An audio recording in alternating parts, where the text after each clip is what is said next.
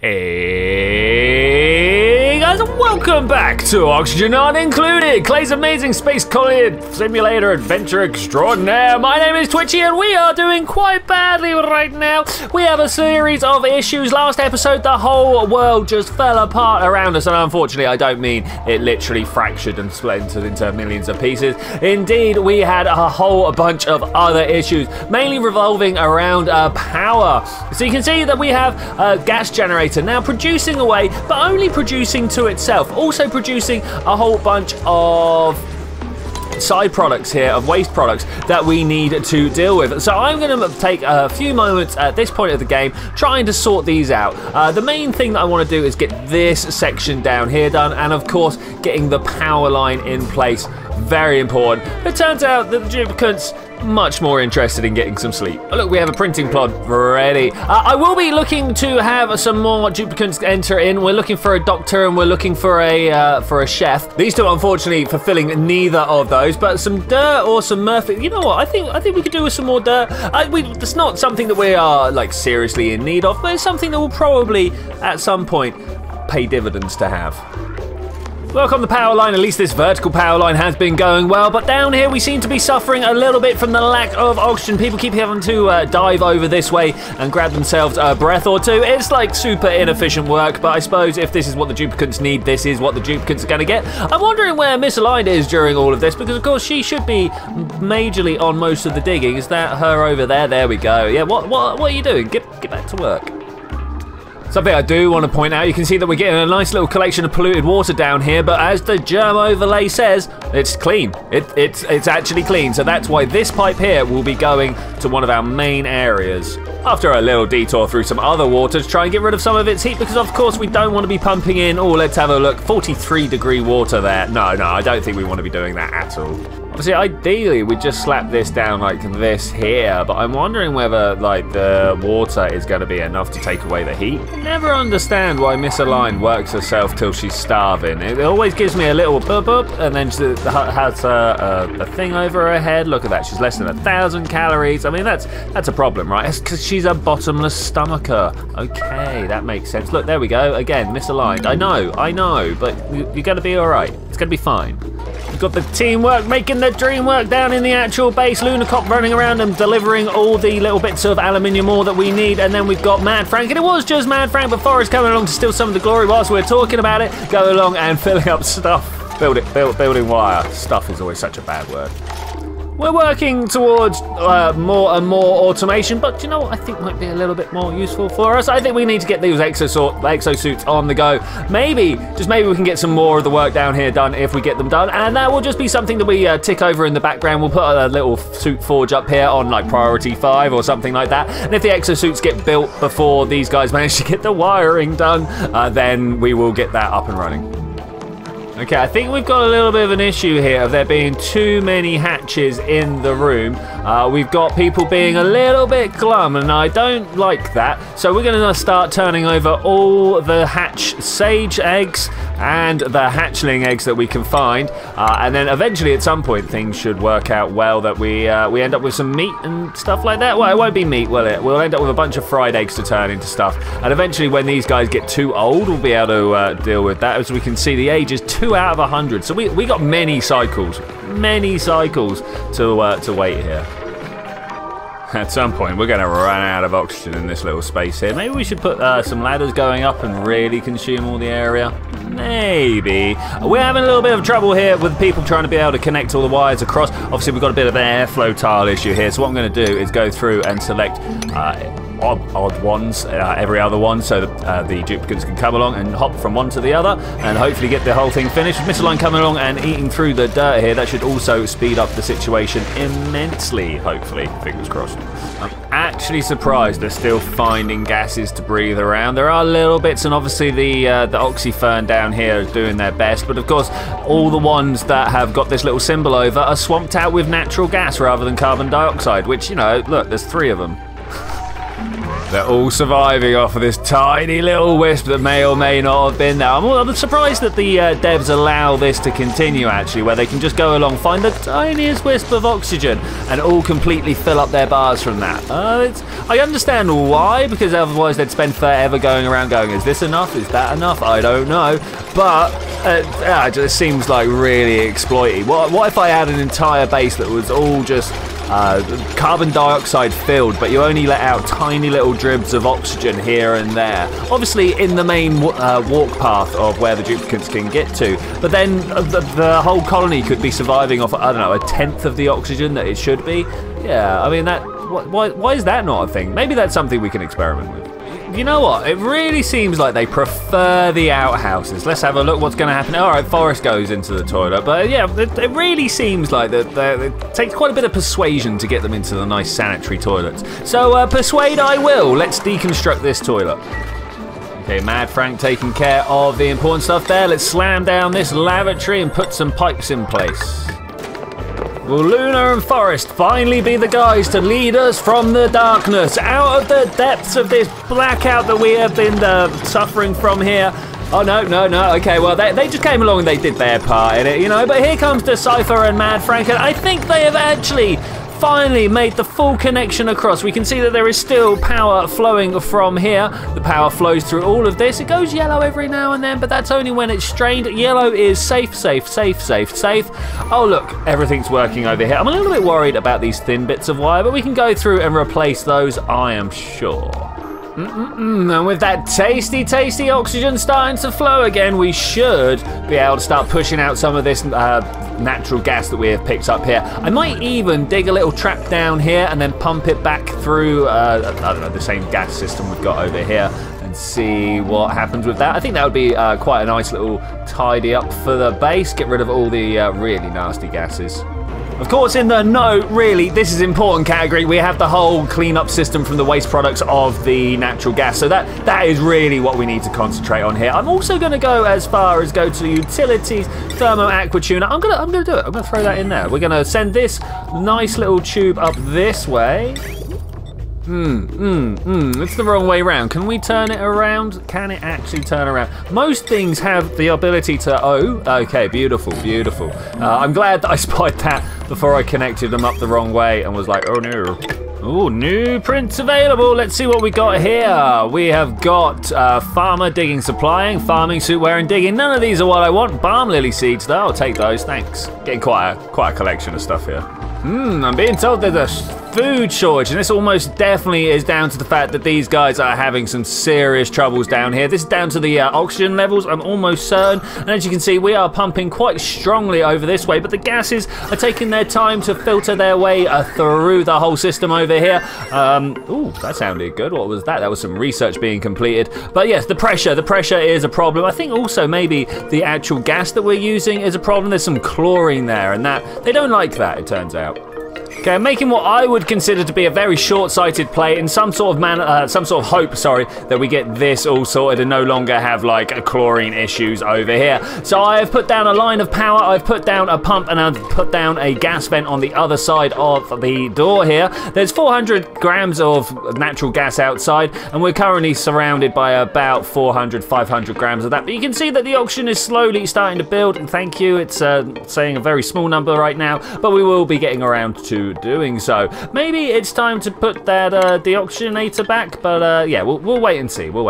As almost always seems to be the case in these scenarios, we've got the back gas line down, but we're waiting for the output to actually get finished here, and it's going to be very interesting to see if they actually move on straight with that. Mad Frank and Missaline being the pair that are doing this. You can see the Missaline literally gets out here before she has to go and find more oxygen. This is what's been happening to a lot of my duplicants. They'll get to wherever they're supposed to be going, and then they're like, oh no, I can't handle this, which is, as I'm sure you can guess, not an ideal scenario. But okay, we've got some gas venting on the go here. Hopefully now all the chlorine is just going to be gone. A little sad to see the carbon dioxide leave, to be honest. We have a real and serious issue here, guys. It turns out that no one can actually get to where this pump is down here. I was kind of hoping that we'd have some research along the way, but Forrest keeps Keeps getting wrapped up in the crazy jobs here. Oh, maybe Luna will be able to make it through. Soggy feet really is not helping here, but hopefully, mate. Did you see how close that was? Did you see how close that was? Do I believe that he's gonna get there? No, I don't. I think he's gonna. Oh, look at this! Yes. Do it! Start building! Ah, there was no building, but, you know, with Luna on the build, no, let's turn that off to there. No, is that not a thing we can do? Normally we can turn it off onto a 9, and that will get Mad Frank involved, because Mad Frank is the top builder. He's the guy who's like, I do all building jobs. Okay, so Forest, Mad Frank's on the list, but he's not quite there doing it yet. I might once again hit one of those and see. I mean, Mr. Line's pretty good at building. Yeah, it's all about just getting the people that are here involved. Okay, Miss Align's saying she's suffocating. I'm just going to move her straight up to the bedroom, and we'll just hope that she is on that. I don't know whether she's going to make it or not. I do not know. Maybe we should turn the yellow alert off over here so that people can get their lives back on. Yeah, I think everybody going to die. Come on, guys. Come on. Let's also get Mad Frank and Forrest. Everybody runs upstairs. Come. All right. Gonna have to tell them individually to do it, aren't we? Okay, let's just hope that this is good enough. I'm not sure. I am worried. Okay, let's let this roll through. Misaligned first, followed by Luna, Mad Frank and Forrest, both coming up from the rear. Hopefully, okay, Luna's found somewhere to breathe. Misaligned should also. Okay, all right. That's a pretty serious issue, but hopefully one we can work around. Also getting more food shortage problems. Well, I suppose we've got the micro musher over here if things become that bad. Also, new principal. Let's have a look. What have we got? Hopefully some food. I'll take the barbecue. Beautiful. Thank you. Also, we want to kind of sort out what's going on with the research. Now, this is because this is not on a high enough priority. Go, Forrest, go. I'm sure you've got it. Once again, Misaligned having trouble in this corner of the rock, just down here. I'm not sure what we can do about this. I've set up a little dig to empty out this space here. I'm assuming she just didn't know how to get up and in that area. Mad Frank hopefully coming on. I've put down a couple of tiles here in some sort of vain effort to contain everything into this hole here, and then wait, where are you going, buddy? Where are you going? You're just kind of running away. All right, fair enough, whatever. Okay, we're taking a calmer view to Cycle 68. We've stopped everyone panicking about the waste products down here. We're just using the power supply to try and push through the various bits of research, etc., that we want to work our way towards. Of course, the thing we are really working towards is the exosuit forge, so that we can get out here and build stuff. Well, there we go. Digging through the hole definitely helped out here. Obviously, this means that we're just going to run out of oxygen here soon enough. Maybe what I want to do is pop down a little bit of a ladder up there. Oh, look, carpet tile. Beautiful.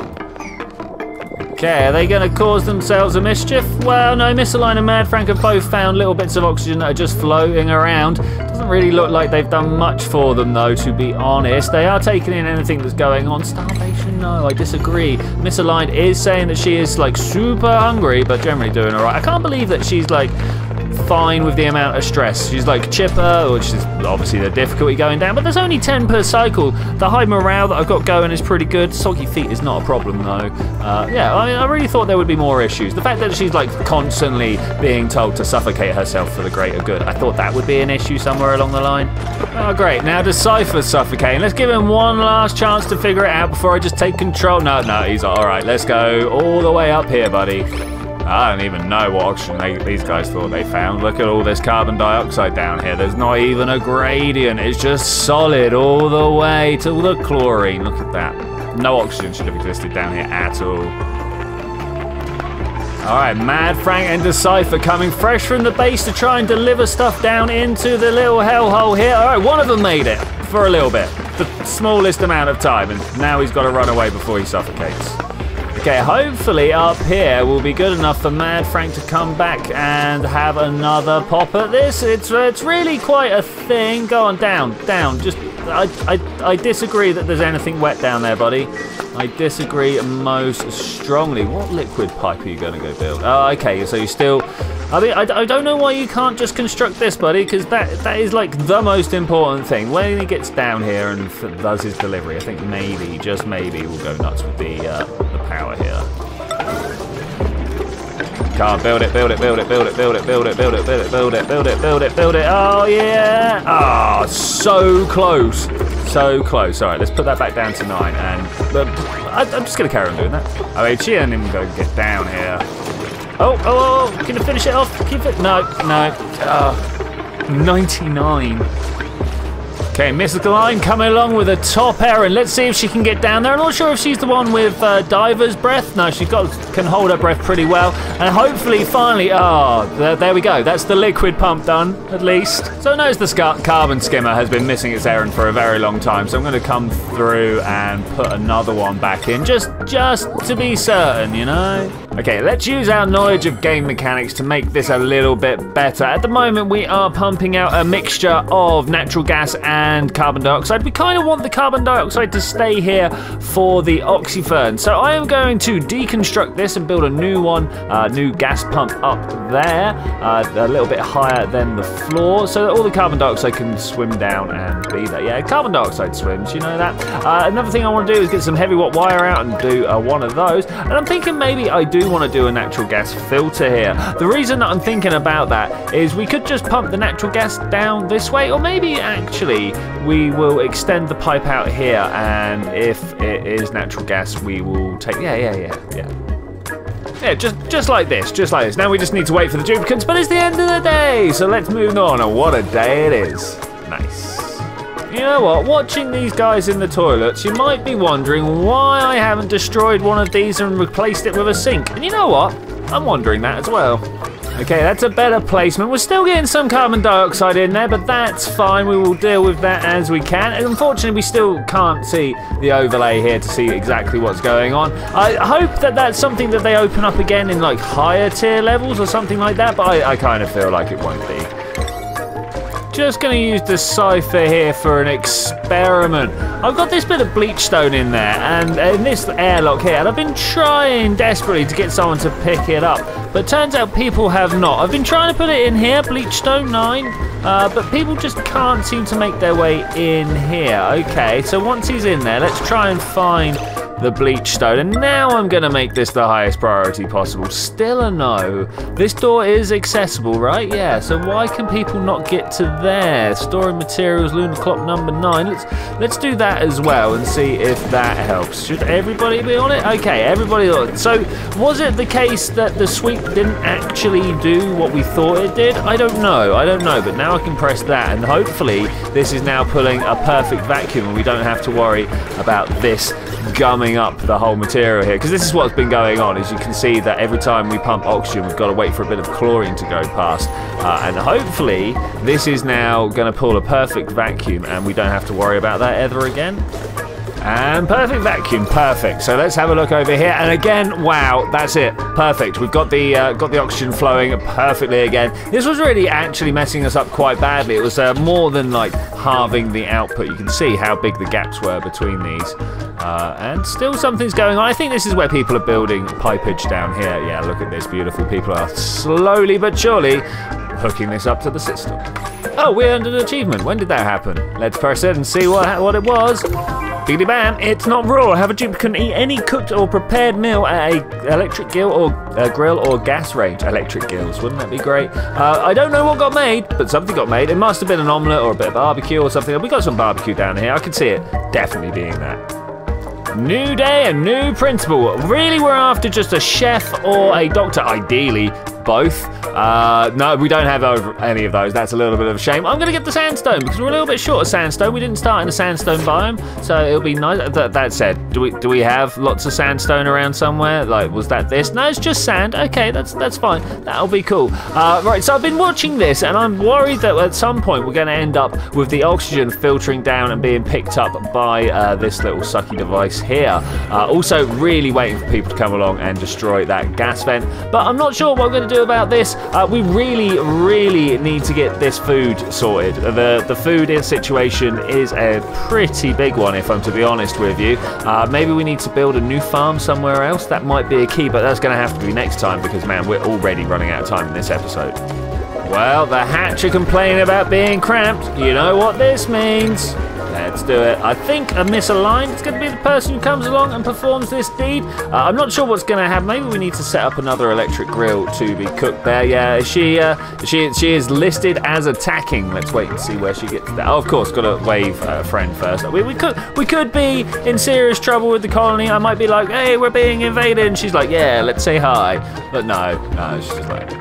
And the fighting does it? I thought she was going to run away for some oxygen there or something. But the fighting begins, yes, indeed. I don't know if we want to keep actually the sage hatch or not. I don't know what would be more appropriate. But I'm gonna go with the normal ones because those are the ones that I know how to deal with, basically. I should really look them up and see if they produce anything special. I know that they only produce coal, but do they do it in greater amounts? I just don't know. Wow, misaligned, instantly taking the body of her enemies for a meal. Wow. I'm a little shocked by that.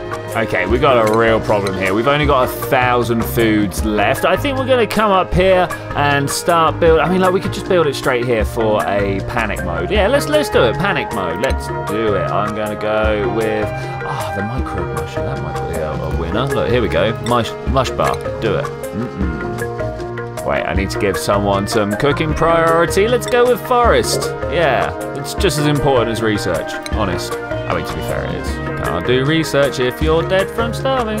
Okay, so we've hooked up a whole bunch of gas pipes here to send the natural gas into the burning system over here so that we can slowly filter out all the stuff that is trapped in our base. One of the great side effects of this, though, is you can see that we're getting little bits of oxygen, which seems like a bad idea until you realise that it's actually getting vented out into here, and we're getting little zones where it's actually breathable out here, so people can go around and do the jobs they need to do. I now need to put this back onto auto because they couldn't reach this tile here.